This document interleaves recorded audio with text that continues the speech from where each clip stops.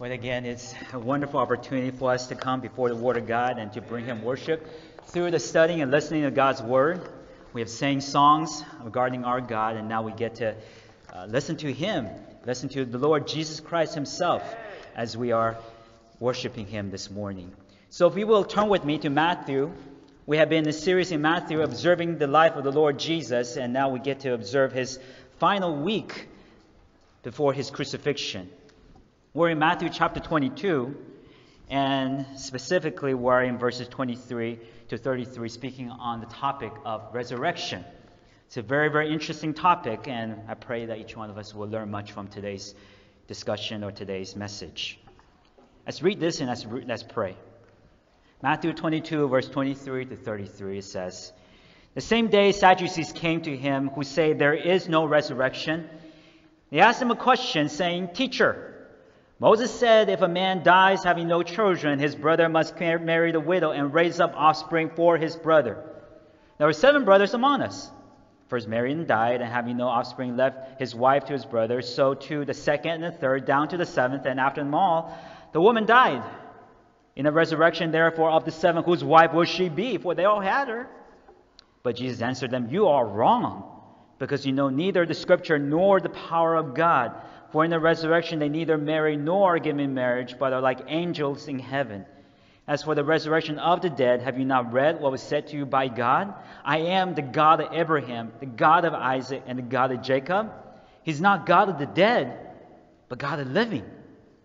When the crowd heard this, they were astonished at His teaching." Let's bow in a word of prayer.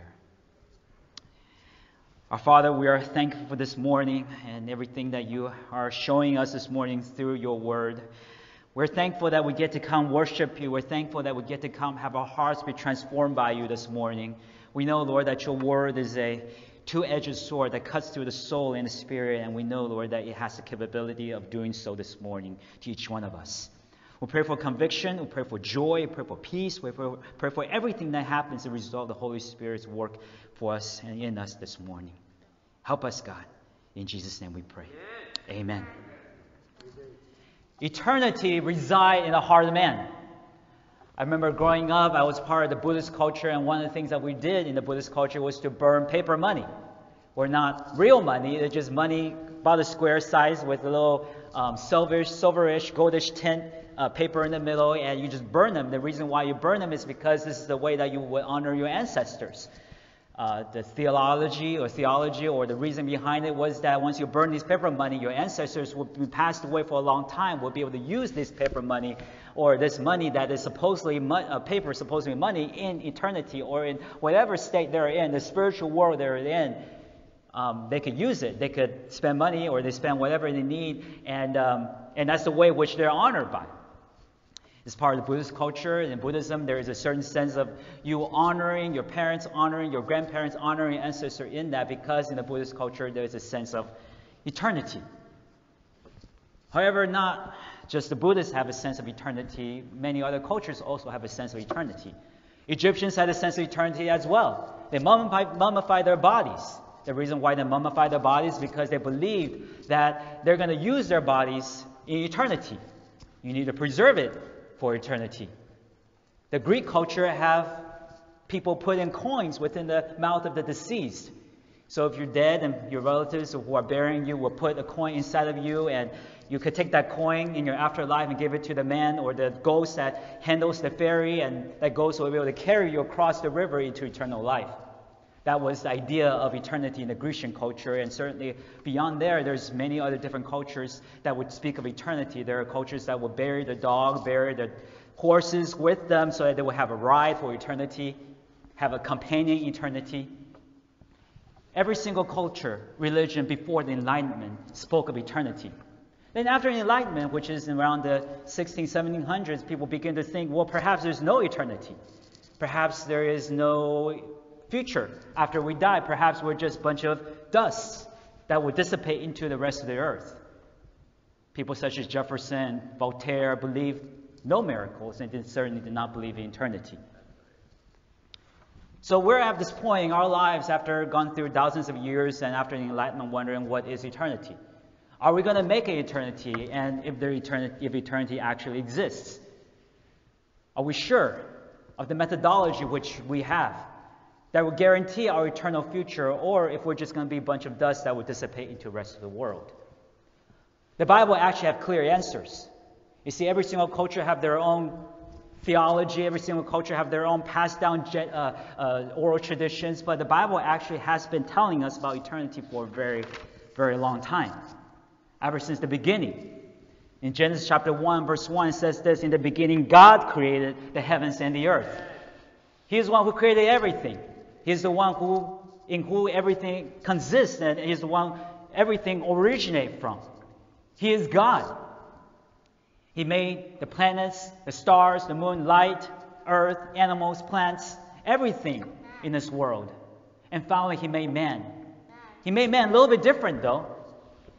In Genesis chapter 2, verse 7, it says, the Lord God formed the man from dust, from the ground, and breathed into his nostril the breath of life, that the man became a living being. Now, every single thing created was living, in the sense that if there are animals or plants that were living, but God did something special to man. He breathed into man. He breathed His life into man. He breathed His Spirit into man. And because He breathed His Spirit into man, He made man a little bit different. Man has a sense of eternity inside of him. Man wonders about eternity, and in fact, man will live for eternity. And that was the intent of God, for man to live eternally with God. However, there is a story, and this is what happened. Man sinned against God. God told man that the moment that you sin against me, or the day that you sin against me, you will begin to die. You will die. So that's what Adam and Eve did. They sinned against God, and after that, their life began to have an ending to them. Didn't die in that day, but they will die one day. After they die, if they don't have the mercy and the grace of God, they will enter into a place called eternal hell. So that was a sad day of which they sinned against God. But God in that day gave them some good news. Actually, the perfect good news. On the day which Adam and Eve sinned against God, there was a promise of a Savior, a serpent crusher, a seed of a woman who will come into this world through woman, and that person will crush Satan. That person will defeat sin and death. And throughout the New Testament, throughout the Old Testament, we find that person to be our Lord Jesus Christ. Amen. He's the one who will defeat sin and death. He came, lived a perfect life. He gave His perfect life unto you and me. He died on the cross to pay for the punishment of our sins. He rose again to show us that there's eternity to be found in Him as our sins are paid for, as our punishments are paid for, as our life has been transformed by Him, as He gives life to us. There's eternity in Christ. We get to live eternally with God, and Jesus Christ, being the first person to resurrect from the dead, showed us that. He's the first fruit of resurrection. So today, what we're going to see in Matthew chapter 22, verse 23 to 33 is this. We're going to see the certainty of resurrection as presented by the Lord Jesus Christ. We're going to see the certainty of resurrection. In this world, many people have their different theories on resurrection, but we know that resurrection is certain as spoken by the Bible, and the Bible actually gives us a clear way how we can be resurrected and to be with God for eternity, and that's through the Lord Jesus Christ. We're going to see two challenges, one challenge to resurrection and an affirmation of the Word of God regarding resurrection here in this passage. First, we're going to see that resurrection is challenged by the world. Biblical resurrection is indeed challenged by the world. We're going to see this in verse 23 to 28. Let's read this together.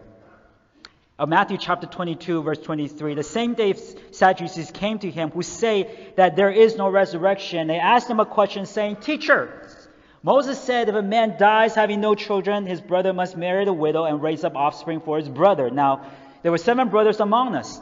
First Marian died, and having no other offspring, left his wife to his brother, and so too the second and third, down to the 7th. After them all, the woman died. In the resurrection, therefore, of the 7, whose wife will she be? For they all had her.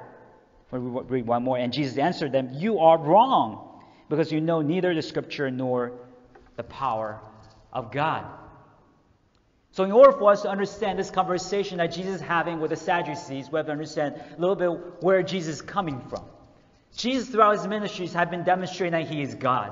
He is eternal God because life was literally emanating from the Lord Jesus Christ. Wherever He went, He could heal. Wherever He went, He brought forth life. People had problems in their physical being. They had missing arms, missing legs. They can't walk. They're crippled. Their eyes couldn't see. Their mouth couldn't speak. Their ears couldn't hear. They came to Jesus, just healed them all. There was life emanating from the Lord Jesus Christ. People simply had to touch him. Right? You had a woman that touched Jesus, and for years and years she bore this sickness of losing blood, and at that moment she was completely healed. Life was emanating from Jesus Christ. But not only did Jesus came to heal people physically, his ultimate goal is that you be healed spiritually. See, a man is not just composed of physical body. We're composed of two elements, an inner being and an outer being. We have the inner being, which you might call soul or spirit, and outer being, which is the physical body. And certainly Jesus can't heal the physical body, but he came to heal your inner being as well. In John chapter 6, verse 35, Jesus said these words to the crowd who was following him. I am the bread of life. Whoever comes to me shall not hunger. Whoever believes in me shall never thirst. Certainly this is a promise. Physically, in the sense, when we get resurrected, we will never thirst, we will never hunger. This is also a promise that we will be resurrected in the Spirit. See, our souls will be restored to God. When we're restored to God, we will be satisfied in our innermost being. We will not hunger in our innermost being. We will not thirst in our innermost being. And the day is coming which we will never ever hunger and thirst again, because we will be with Him forever in our resurrected bodies. That is a promise of Lord Jesus Christ. He will heal us both physically and spiritually. And He demonstrates that here in this world because He kept giving pictures and shadows of His perfect resurrecting power. And perhaps one of the most demonstrable power which He showed in this world was the healing of Lazarus, or the raising of the dead of Lazarus. This is not talked about in the Matthew account, but right before Jesus entered into Jerusalem, He went to Bethany and He healed Lazarus, or He raised Lazarus from the dead. The story was this. Jesus was in another place. And then Mary and Martha knew that Lazarus was sick, so sent people to Jesus to ask Jesus to heal Lazarus. Come and heal Lazarus. The one you love is sick. Jesus waited a couple more days and said, you know what, I will wait. Because He has something planned. He's going to seek to glorify God and glorify Himself in the situation. So Lazarus died. And Jesus came to Bethany. He came to Bethany, and Martha came to Jesus and said, Lord, if you had only been here, my brother would not have died. And Jesus answered her this in John chapter 11, verse 25-26, saying this to Martha, I am the resurrection and the life. Whoever believes in me, though he die, yet shall he live. And everyone who lives and believes in me shall never die. Do you believe in this? Yes. Martha said, yes. Many of you are thinking that too. Yes. And Jesus went to the tomb, asked people to open up the tomb. People were wondering, what are you doing? This man's been dead for 4 days. His body is stinking right now. No worries. Open the tomb. Tomb was open. Jesus cried out, Lazarus, come out. At that moment, Lazarus came out, resurrected from the dead. Everybody knew this was a miracle. Lazarus had been proven dead.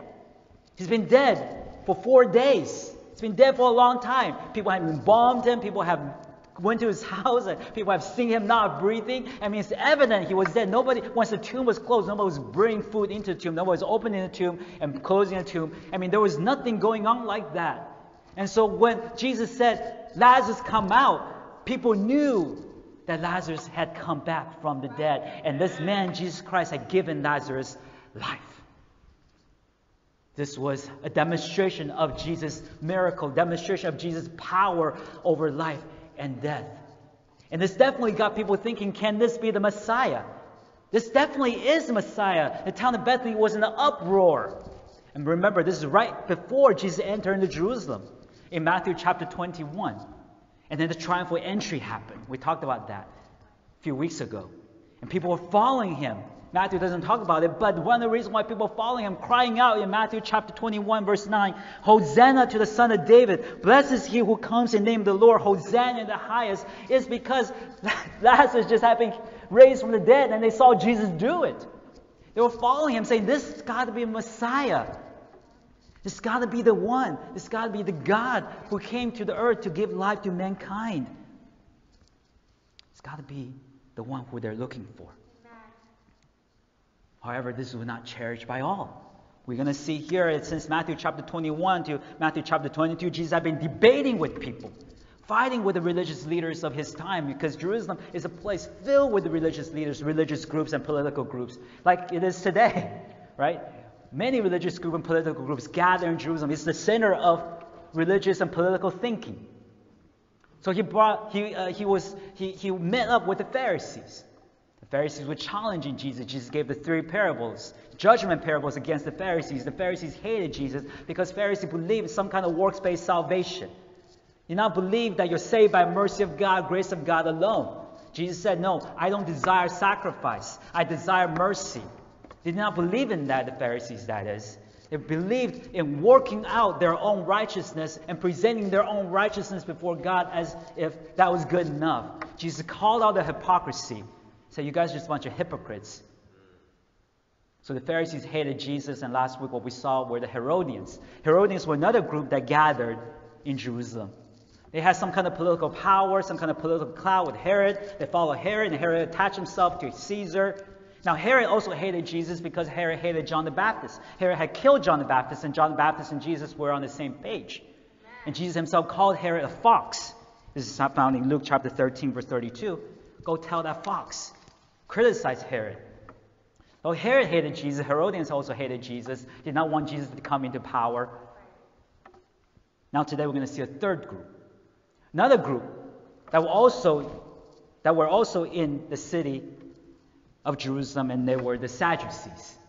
So who are the Sadducees then? So beyond Pharisees and Herodians, there are Sadducees. Well, the Sadducees are another group of people that were both religious and political. They were religious liberals, meaning that they only believed in the first 5 books of the Bible. Genesis, Exodus, Leviticus, Numbers, and Deuteronomy. Only 5 books of the Bible, only the first 5 books. The liberals in that sense.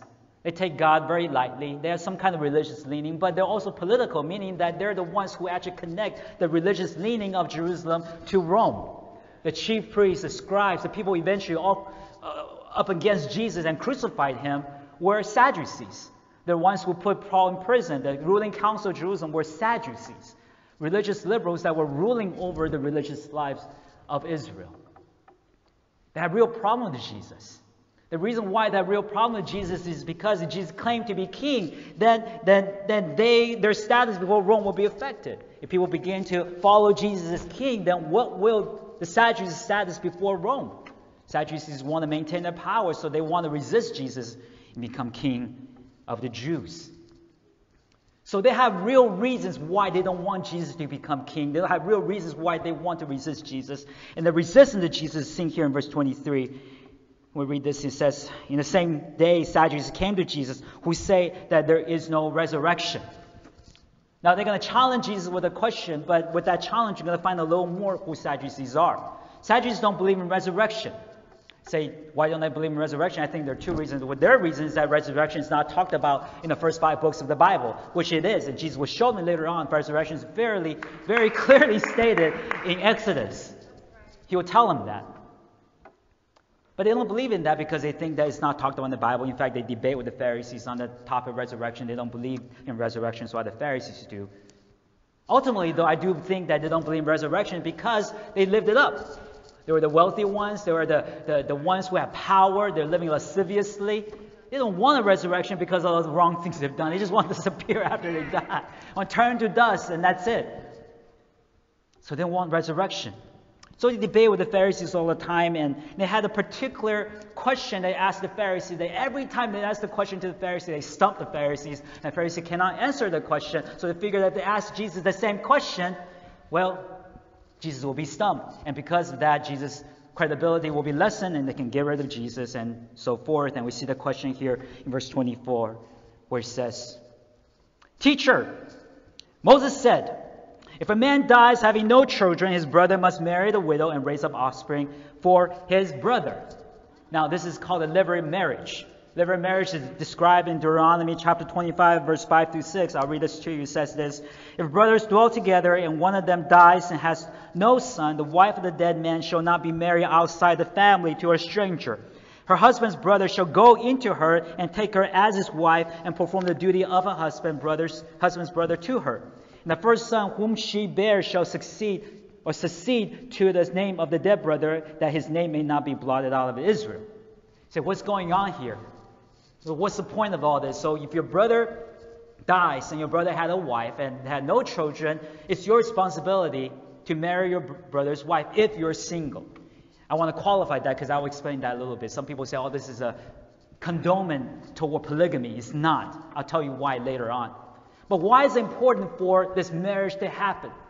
This marriage must happen because tribal identity is especially important to the land of Israel.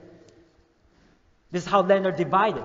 It's how inheritance are divided. So you need to maintain tribal identity. If a tribe just keep dwindling and dwindling and dwindling down out of existence, then a lot of the laws of the Mosaic covenant cannot be practiced. So tribal identity must be kept. But another reason, spiritual reason why this must happen is because tribal identity is how Messiah will come about. The Messiah is supposed to come from the tribe of Judah. In order for the promises of God to come about, tribal identity must be in place. That's the reason. So you ask, well, what if the little brother is married or the bigger brother is married? What do I do? Well, they can pass on the responsibility to the next kinsman redeemer. So some people say, oh, this is a condiment of polygamy because you have a wife already, you have to marry another wife. No, it's not. Another story happened in Ruth chapter 4, verse 4. There was a kinsman redeemer that's closer to Ruth that can marry Ruth before Boaz. And the Boaz had to ask this person, will you take Ruth? This person says, no, I will not. I don't want this responsibility. And Boaz said, I'll take it. So they passed on to Boaz. So it's not a condiment. It's not condoning polygamy. The person who's already married can keep passing it on to the next kinsman redeemer. So with that, okay, just everybody catch that, because it's not really part of the point of the sermon, but I want to bring that about. So coming back to the point, everything's biblical so far, right? Hey, we're going to go and I mentioned to you this requirement of deliberate marriage. The brother of the deceased brother shall marry the deceased brother's wife in order to maintain a name for the deceased brother. But here comes the ridiculous scenario in verse 25 to 28. The scenario is this. Now there were 7 brothers among us. Okay, they're saying that this is a real story, but it's not a real story. They're just making it up. 7 brothers among us. First married and died, and having no offspring, left his wife to his brother, and to the second and the third, down to the 7th, and after them all the women died. In resurrection, therefore, of the 7, whose wife will she be? For they all had her. It's a ridiculous situation. They think they could trick Jesus, but first of all, this is not going to happen. If it happens, we're going to call the DA, right? We're going to call the police and say, there's something happening here in this marriage, right? It's like if people kept dying and they're married to this person. But this is the question that they kept asking the Pharisees. The Pharisees have no answer because they did not understand resurrection. Now Jesus is going to give them an answer. An answer because he knows what resurrection is like, because the God over all resurrected or all souls that are in heaven, which prior before his incarnation. So he knows what life is like after people die. But he's going to rebuke them first in verse 29. He says in verse 29, you are wrong, because you know neither scriptures nor the power of God. These Sadducees, they only believe in the first 5 books of the Bible. And if they read the Psalms, right, Ecclesiastes, they would know that the Bible is actually really, really clear regarding resurrection. There's the God who created life. There's a God who all life is going to return to. Ecclesiastes chapter 12, verse 7 says this. The dust returns to the earth as it was. The spirit returns to God who gave it.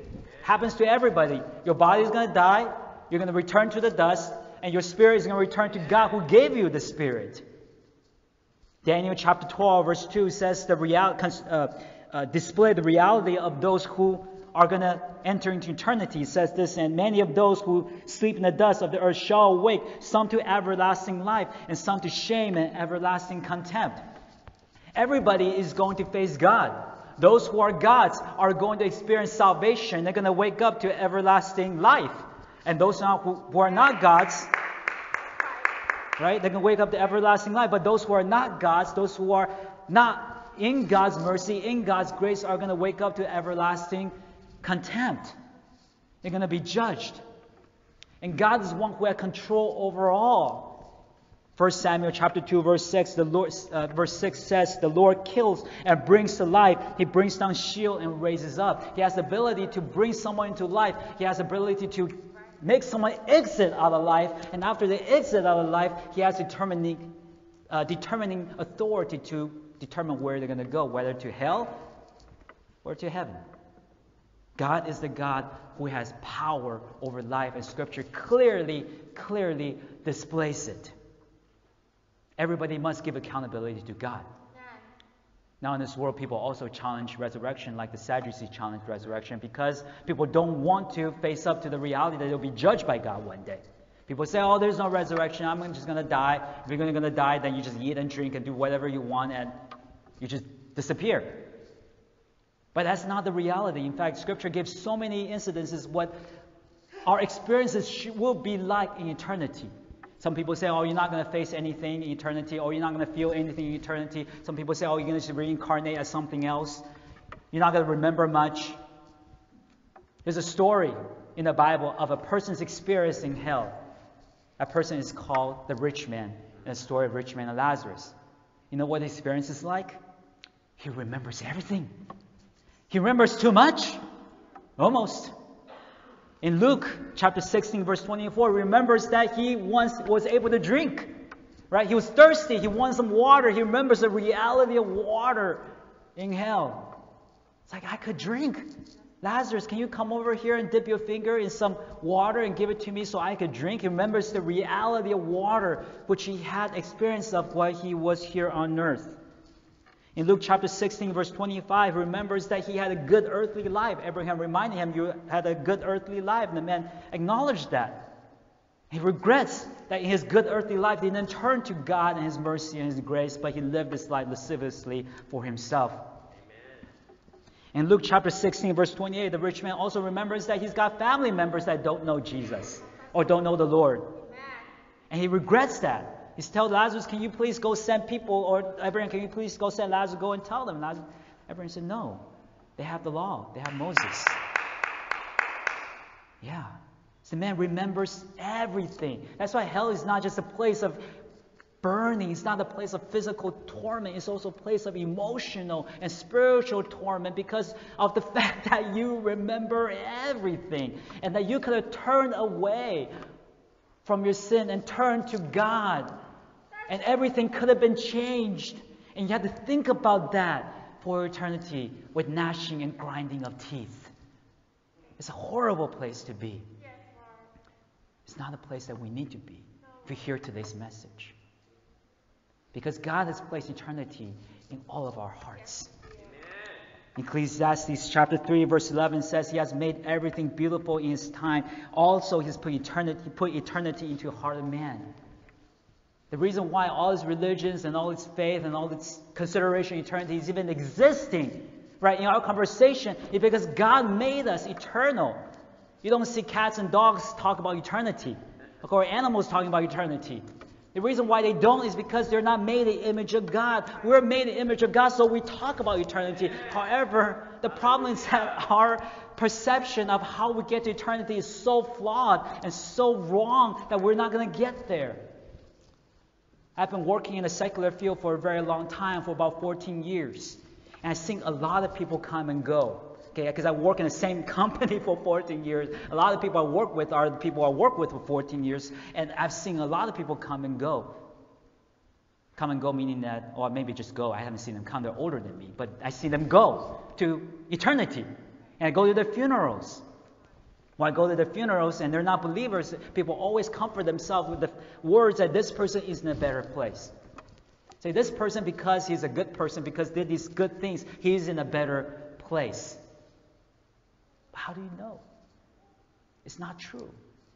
They're not in a better place because they don't understand the truth of God and what God has told us in Scripture. He's not a good person. Romans chapter 3 verse 10 says this, there's none who is good, not even one. There's no one who is good compared to the perfect holy standard of God. If you want to get to heaven by your good standards or by your good works, you will never ever get there. The only standard is God's standard. If you compare yourself to God's standard, then you are sinful and you deserve eternity in hell. And that's why we need Jesus Christ, who lived the perfect life and died on the cross and rose again for us, who gave his perfect righteousness to us, who died on the cross to pay the punishment for our sins, who rose again to show us that this is the way. He's not lying about it. He rose again to show us, hey, I've done it, so you can too. Hallelujah. That is the promise of God. We have something absolute to depend upon when we consider resurrection, when we consider eternal life. We will be with God. That is the good promise of the Bible. Yes. So here, we see that resurrection is challenged by the world as we consider the certainty of resurrection. It is challenged by the world. But the next point what we're going to see is this: it's affirmed by the Word. Resurrection is clearly affirmed by the Word. Let's read from verse 29 to 33. Verse 29. And Jesus answered them, "You're wrong, because you know neither Scripture nor the power of God, for in the resurrection they neither marry nor are given marriage, but are like angels in heaven. As for the resurrection of the dead, have you not read what was said to you by God? I am the God of Abraham, the God of Isaac, the God of Jacob." He's not God of the dead, but God of the living. When the crowd heard this, they were astonished at his teaching. So coming back to this, right? Coming back to the story, this group called the Sadducees are giving Jesus a ridiculous story. The story is that the person is married to a wife, and the person dies, and the wife marries again, another husband dies, wife marries again, another husband dies, and marries 7 times, finally the woman dies. What will be the result of resurrection? Who would she be married to? They're trying to mock Jesus, and Jesus says, you have no idea what you're talking about. Let me tell you what resurrection is like. Let me tell you what souls are like in heaven. Let me tell you what life is like in eternity. I mean, Jesus has been there, so he can tell people exactly what it's like. So we see what it's like in verse 30. It says this: "For in resurrection neither marry nor are given in marriage, but are like angels in heaven." So that's what resurrection is like. We're not going to be married. And some of us look at this and we get nervous, right? It's like, oh man, I hope that I get married before Jesus comes again. Right? It's like, I want to get married. I want to get married before the rapture. I want to get married. No, the reality is you are going to experience everything you experience in earthly marriage and more in heaven. Right. You know what marriage is? Marriage ultimately is a shadow of Christ's love for the church. This is said in Ephesians chapter 5, verse 31 to 32. "Therefore a man shall leave his father and mother and hold fast to his wife, and two shall become one flesh. This mystery is profound." And I'm saying that it refers to Christ and the church. So it's like, hey, you're going to get married, and you're going to leave your wife, leave your father, your mother, and get married to your spouse.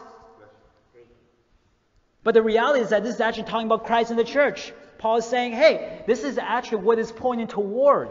So everything you're experiencing in this earthly life, the intimacy, the love, the companionship, the good things of marriage, right? Not the bad things, but good things of marriage, which you experience with your companion, is going to be experienced infinitely more when you are in heaven, when Christ embraces you as his bride. The emotion is going to be there. The feelings are going to be. You're not going to miss out anything. You could be single, and in the end, we're all going to be experiencing the same thing. You're not going to be... Right? You're not going to lose out on anything. You are going to be experiencing everything that God intended for you to experience in eternity. So that's good news. You don't have to be married. You could be single, and you will still experience the goodness of the Lord. Another reason why there's not going to be marriage in heaven is because there's not going to be procreation in heaven. There's going to be a fixed amount of redeemed as there are a fixed amount of angels. The reason why marriage had to occur on earth is because marriage is the way in which families are constructed. So God today is allowing procreation to happen in this world, and people are coming to this world through becoming children. And children are to be raised within a family setting. That's God's design, right? A child is not raised in a family setting is going to be greatly at a disadvantage. Many of us experience that, right? You raise a child with a mom and a dad who are teaching you about Jesus, that child's going to be a lot better off. It's just the way it is. I mean, by God's grace, God can still give grace to the child no matter what, but I'm saying that the construction of the family, the unit of the family is very, very important in the raising of the child. And it's what God intended for this world to be, and for Christians to participate in marriage so that our children can be raised up in the Lord. That's not going to happen in heaven.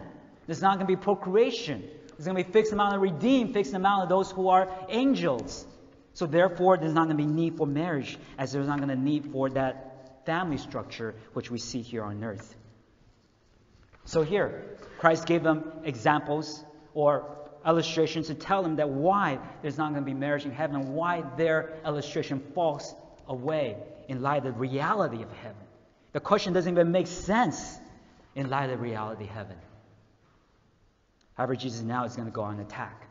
See, the Sadducees have been way too long promoting false theology, saying that resurrection is not talked about in the first 5 books of the Bible.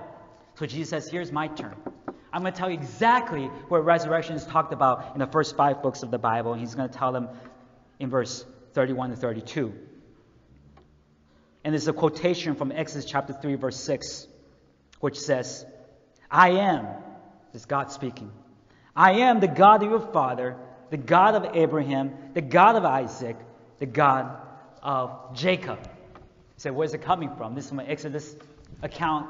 Moses is listening to God, being introduced by God to himself, right? Or God is introducing himself to Moses, telling Moses, hey, it's time for you to follow my command, to tell the Israelites to come out of Egypt and go into the promised land. Moses says, well, what should I tell them? Who sent me? And God begins to introduce himself and says, well, I am the eternal God. I am the God of your father. I am the God of Abraham, God of Isaac, God of Jacob. And this is exactly what Jesus is quoting here, which is seen in verse 31 and 32. As for the resurrection of the dead, have you not read what was said to you by God? I am the God of Abraham, the God of Isaac, God of Jacob. He's not God of the dead, but God of the living. See, God's not going to introduce himself by someone who's already dead. It makes no sense. God is relevant. Why introduce himself by someone who's already irrelevant? Someone who's already passed away a long time ago. And every single one of these phrases, I am, is in the present tense. The Greek construct, ego eimi, is the present tense. I am currently the God of Abraham, God of Isaac, God of Jacob. In the Hebrew language, it has the same drive as well. So God says, I am currently their God. I'm not going to introduce myself by someone who's already dead. It makes no sense. I'm relevant. As they're living, I'm living as well.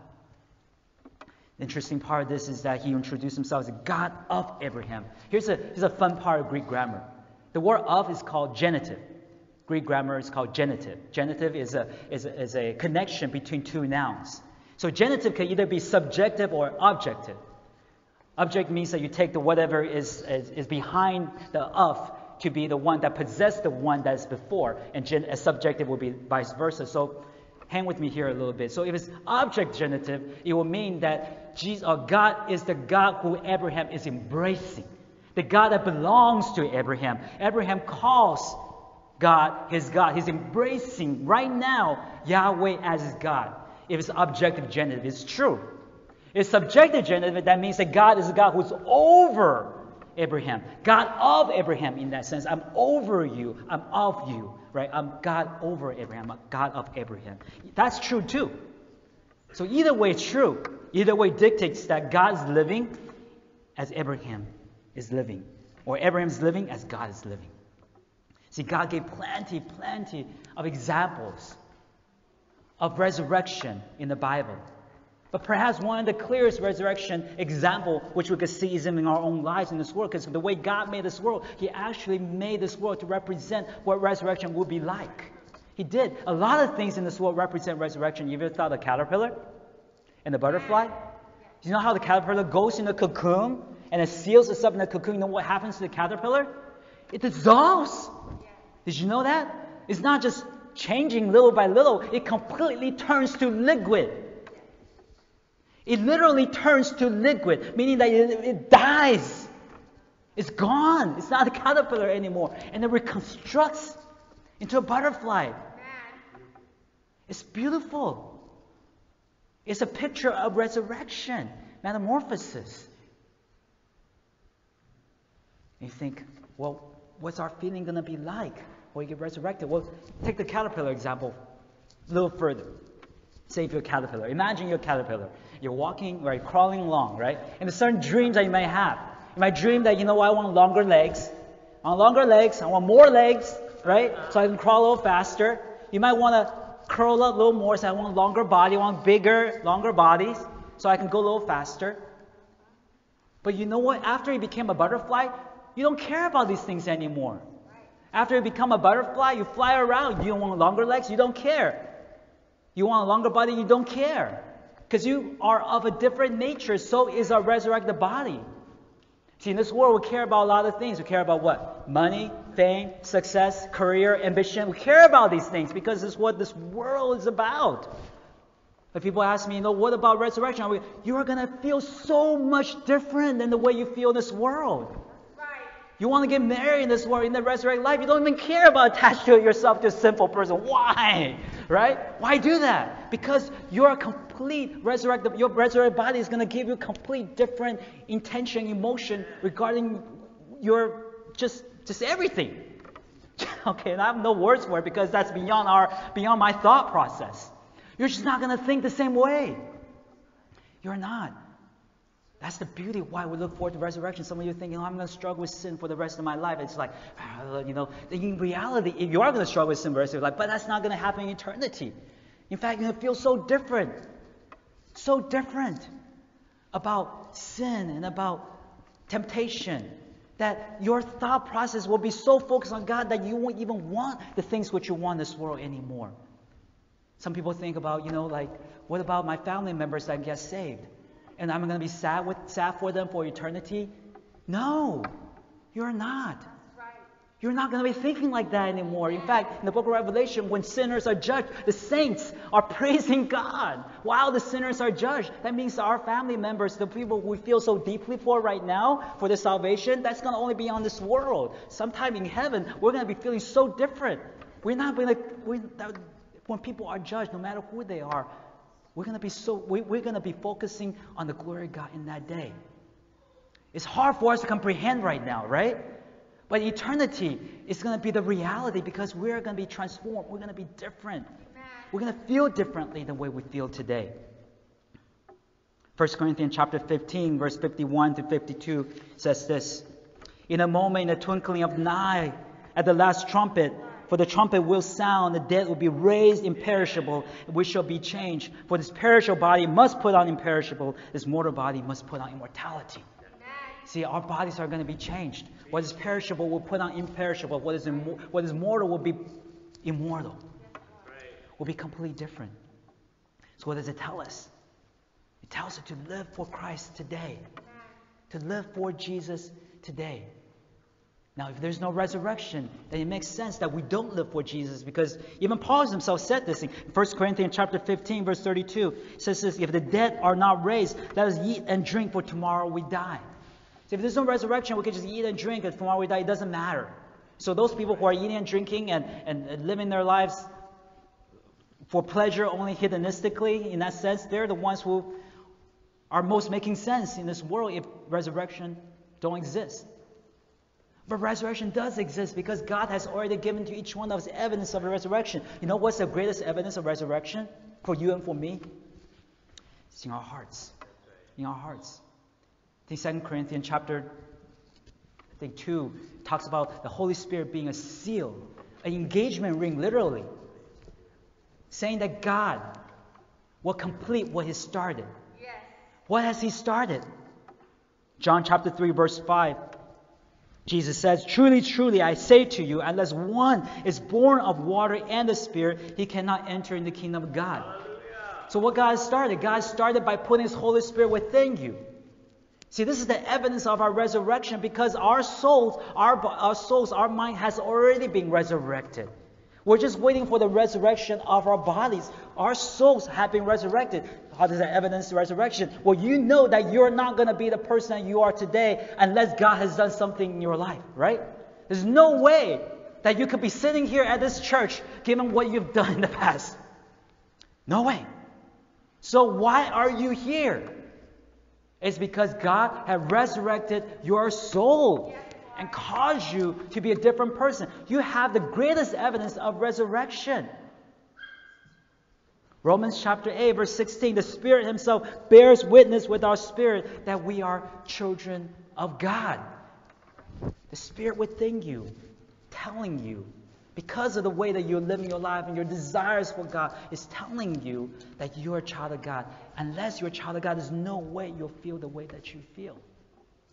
Somebody has asked the question, it's like, well, what if I sin? What if I continue to sin? That's the reality for each one of us while we're here in this world.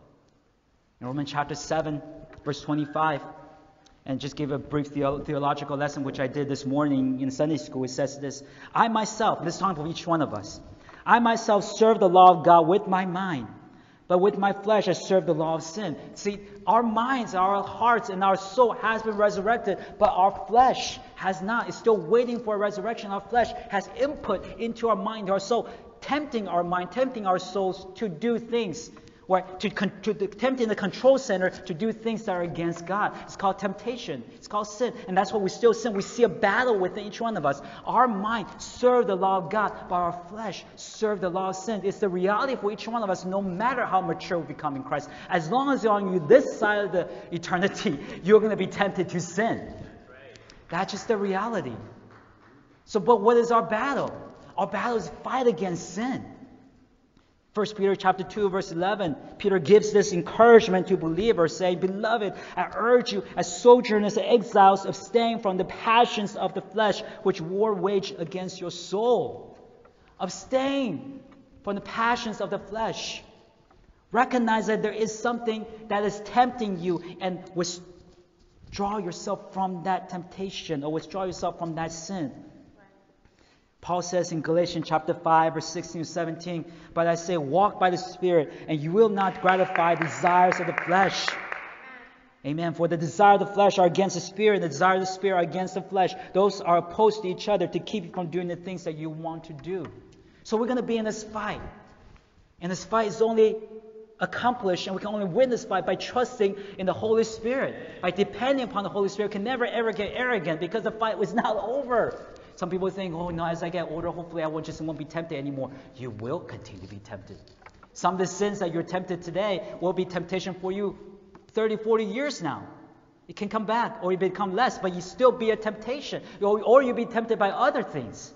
You will experience temptation. The only way that you can triumph over temptation is by completely trusting the Holy Spirit and not your experience or your own righteousness. So you must continue to trust in the Holy Spirit. Pray, ask for the Spirit to continue to fill you so that you can live for the glory of God. The good news is that this battle will end one day. Yes. See, if we continue to struggle is hard, right? Struggle with sin is hard. Struggle against sin is very, very difficult. But that struggle will end one day. It will. 1 John chapter 3, verse 2 says, Beloved, we are God's children now, and what we will be has not yet appeared. But we know that when He appears, we shall be like Him, for we shall see Him as He is.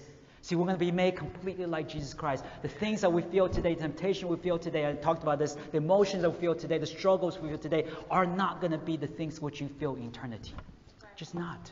You're going to feel the worship, the praise, the desire to honor Christ, desire to give it all for Christ. That feeling is going to be accentuated infinite amount in eternity. That is going to be the overwhelming passion, emotion of your life, while the sinful tendencies are going to just go away. We're going to be living according to how God wants to live, and we're going to be passionate living for it, and that's the good news. That's the good news. So here we see the certainty of resurrection, right? We see the challenge to resurrection. The world challenges resurrection, but we also saw the Word of God affirming resurrection. Now, everybody eventually had to face up to their own resurrection, whether it be resurrecting to life or resurrecting toward everlasting damnation. Everybody does. There's one man, his name is Voltaire. We talked about him a little bit in the beginning of the sermon. He's an Enlightenment thinker, much like Thomas Jefferson and many of the people who are the founding fathers of our country. They simply like taking Christian principles, right? Christian principles from the Bible to create a government. But many of the people don't have an actual relationship with God. They don't. That's the honest truth. They don't believe in God. Voltaire cursed God. Right? They're deists. They believe the Christian principles, but they don't want an actual relationship with Jesus. Mocked God, criticized God, Thomas Jefferson took out much of the Bible. It's called Thomas Jefferson Bible. Took out all the miracles. Voltaire, Thomas Jefferson, and people like them, they don't believe in the resurrection. They just believe that you're just going to die and you're just going to dissipate and disappear in the rest of the world. So Voltaire, this is recorded by the end of his life while he was suffering from this agony of death. And people couldn't approach him because he was in such agony. He was screaming and crying. Said this, "I must die, abandoned by God and man. Jesus." To the physician next to him, he said this, "I'm abandoned by God and man.